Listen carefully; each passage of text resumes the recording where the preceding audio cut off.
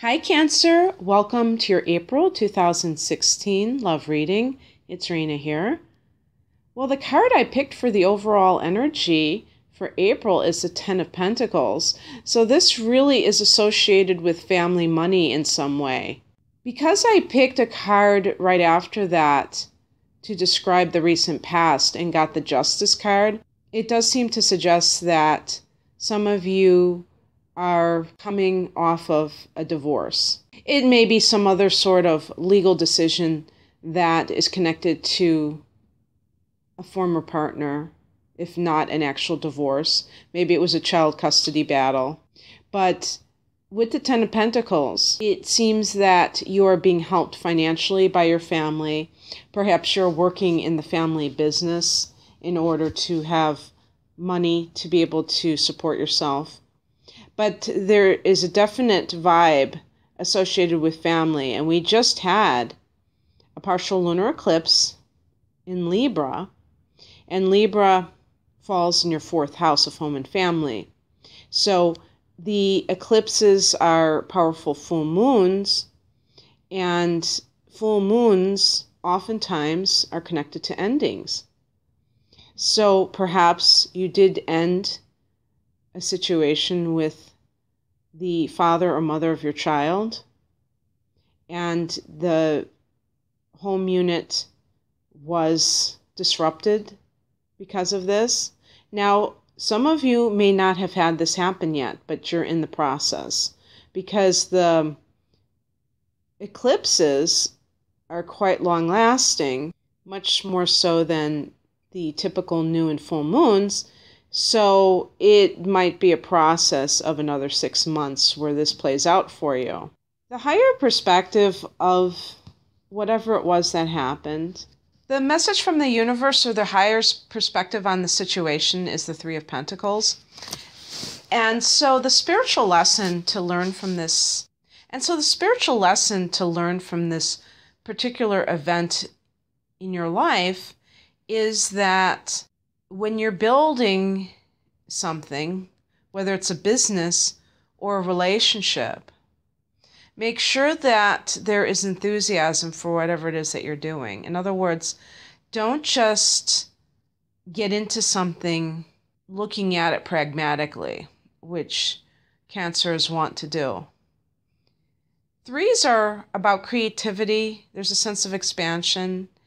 And the Pentacles relate to practical matters. So this is a card of building a business or working on a creative endeavor. But it's really hard to work on something that does not grab you, does not interest you. You want to choose a partner who lights up your life. It's not enough to choose a solid person. And of course, there's nothing wrong with choosing a solid person, but just make sure that there is always joy present in that partnership, because that is what sustains the relationship. The action step to take is the Nine of Swords. Now, when you get a card that is very challenging and they're telling you to use it as advice, it's kind of funny. The Nine of Swords deals with anxieties that people have, oftentimes in the middle of the night, that keep them up and which they can't shake. So in this context, I feel that if you have been coming off of a marriage that was very traumatic in terms of the experiences within it, as well as getting uncoupled from it, that you don't sweep those emotions under the rug, because a lot of times people will sublimate their emotions in order to get through a particular situation, only to have them turn up later. So however you choose to kind of integrate these troubling feelings is up to you. But some people use meditation because it tends to provide a richer context, and they don't see it in a very puny, egoic way. where it's all about your pain and your experience. But it's more like using it, applying it, and learning from it. The challenge card is the World card, which is a very positive card. So in the challenge position, it doesn't seem like much of a challenge. The World card is about a completion. It's the last card of the major arcana. And so it connects with wrapping things up, and there is a sense of victory associated with the World card. It's like you have passed the test of whatever that experience is. I think in this context, it's asking you not to rest on your laurels and just think that now that you are away from that situation, if you did get divorced or left, a bad relationship, that you can just continue on business as usual. No, I think that you have to alter certain things that put you into that position in the first place. And it does involve looking at yourself.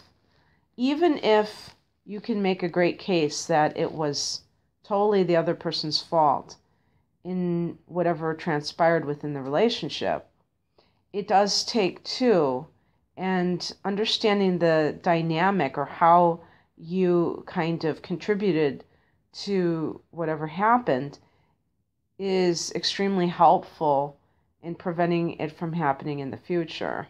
Also, this could literally relate to somebody who is from another country than yours.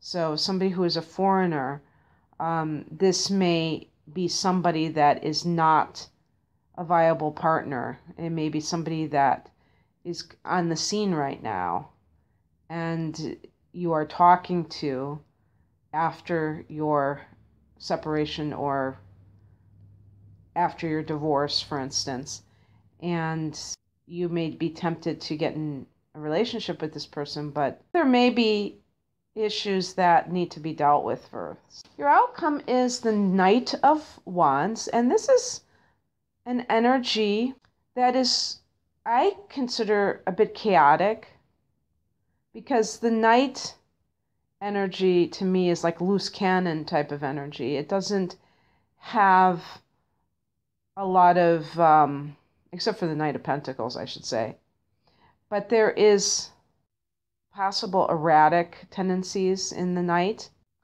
And the Knight of Wands represents having a sense of adventure in life. The wands relate to passion, which is exactly what I was talking about earlier, that we need that. When I was talking about the Three of Pentacles, I'm talking about this joy for life. Now, this is more of a lust for life and can actually relate to physical desire.